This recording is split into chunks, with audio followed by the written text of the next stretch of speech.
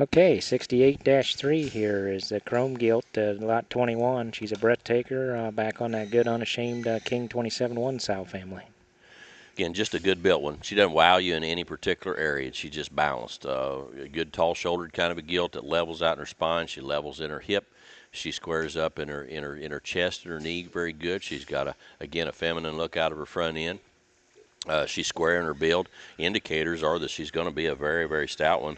Again, truthfully, you kind of get her out of a pen there and kind of stick her on her own feet, or you can blossom that one and bloom that one up quite a little bit pretty quick. She's just built very good. Looks like an awesome kind of a sow prospect, but still a very, very good kind of a show gilt. Looks like one that could just be a good generator.